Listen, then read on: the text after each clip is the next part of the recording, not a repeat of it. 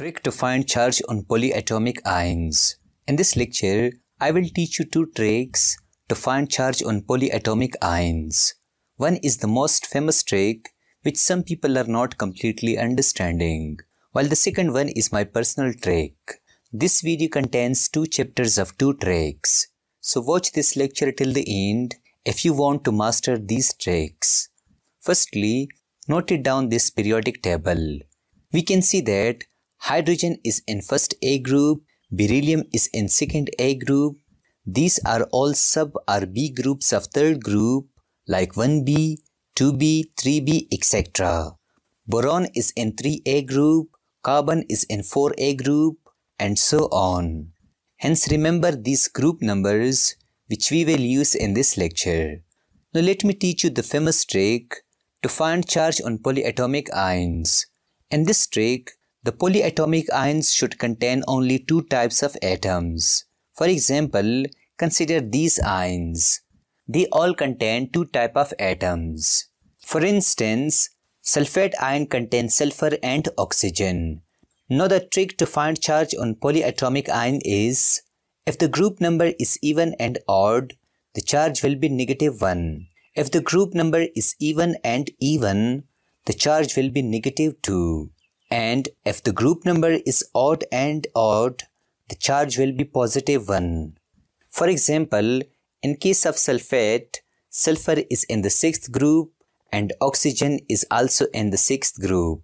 These both numbers are even.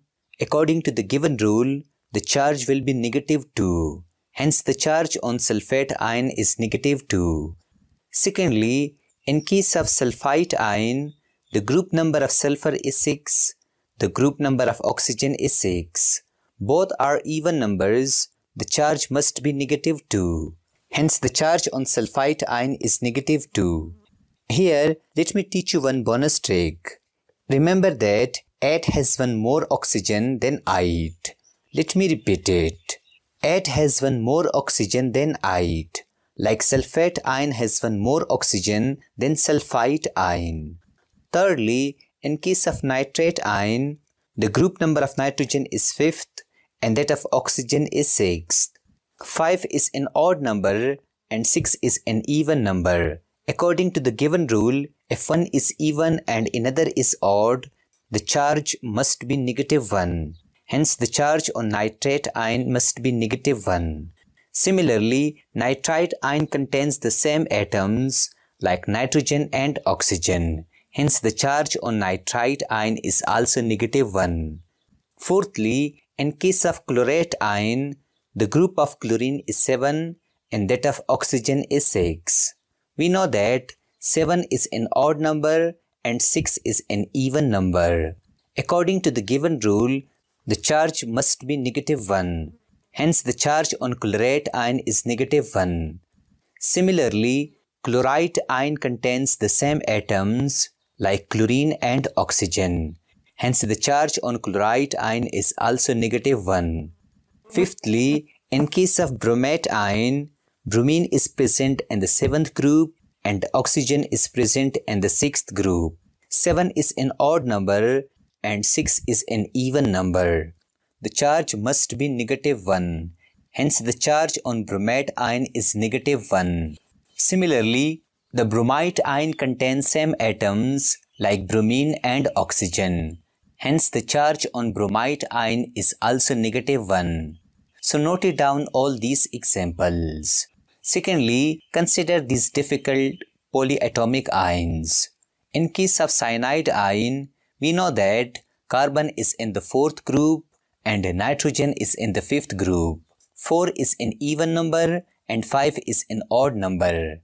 According to the rule, the charge must be -1. Hence the charge on cyanide ion is -1. Secondly, in case of chromate ion, the element chromium is in the 6th B group, while oxygen is in the 6th A group. Both the numbers are even, the charge must be -2. Hence the charge on chromate ion is -2. Similarly, the dichromate ion contains the same atoms, chromium and oxygen. Hence the charge on dichromate ion is also -2. Thirdly, in case of permanganate ion, the group number of manganese is 7b and that of oxygen is 6. 7 is an odd number and 6 is an even number. Hence, the charge on permanganate ion is -1. In case of carbonate ion, the carbon is in the 4th group and oxygen is in the 6th group. Both the numbers are even, hence the charge on carbonate ion is -2. Similarly, oxalate ion contains carbon and oxygen atoms. Hence the charge on oxalate ion is also -2. Lastly, pause the video and try to find the charge on ammonium ion. Well, we know that nitrogen is in the 5th group while hydrogen is in the 1st group. 5 is an odd number and 1 is also an odd number. According to the given rule, the charge should be +1. Hence the charge on ammonium ion is +1. Remember that in case of phosphate ion and phosphite ion, we cannot use these rules. They both are exception cases and they each have -3 charge. Thus note down all these important examples. Now let me teach you my personal trick to find charge on polyatomic ions when there are 3 different type of atoms. For example, consider these polyatomic ions which contain 3 types of atoms. In case of hydrogen sulfate or bisulfate, we can see that it contains sulfate ion SO4. We have already learned that sulfate has -2 charge. Secondly, it contains this hydrogen. We know that hydrogen ion has +1 charge. Now +1 -2 is equal to -1. Hence the charge on hydrogen sulfate or bisulfate is -1. Similarly, in case of hydrogen sulfite, the charge on sulfite SO3 is -2 and that on hydrogen is +1. Now +1 -2 is equal to -1. Hence the charge on hydrogen sulfite is -1. Thirdly, in case of hydrogen phosphate, we know that phosphate has -3 charge and hydrogen has +1 charge. +1 -3 is equal to -2. Hence hydrogen phosphate has -2 charge. In case of dihydrogen phosphate, this phosphate has -3 charge. 2 hydrogen ions have +2 charge. Now +2 -3 is equal to -1. Hence dihydrogen phosphate has -2 charge.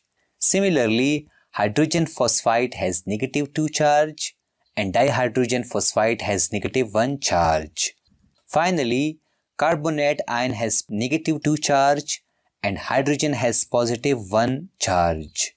+1 -2 is equal to -1. Hence the charge on hydrogen carbonate is -1. Therefore, using these tricks, we can easily find charge on polyatomic ions.